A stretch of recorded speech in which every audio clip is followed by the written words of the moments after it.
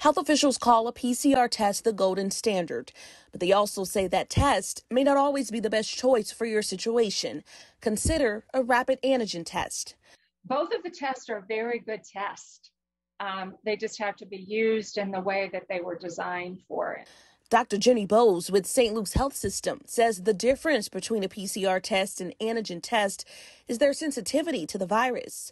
A PCR test is very sensitive to COVID. Meanwhile, an antigen test is less sensitive and only picks up the virus at a higher level. If you've been exposed and maybe you don't have symptoms, but you know that you've had a direct exposure from someone that has had the virus, then PCR is really the best test to take.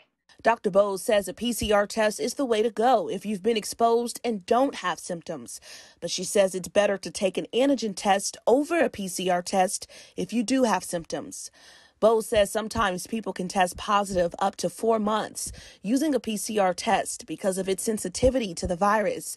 That's why after 5 to 10 days, an antigen test is a better option. She says after having COVID for several days, someone could be infected, but not infectious.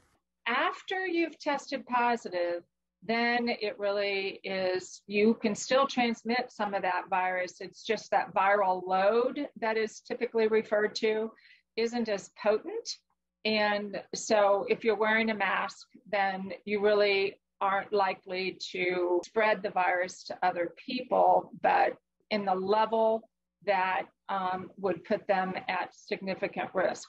Tia Johnson, Fox 4, working for you.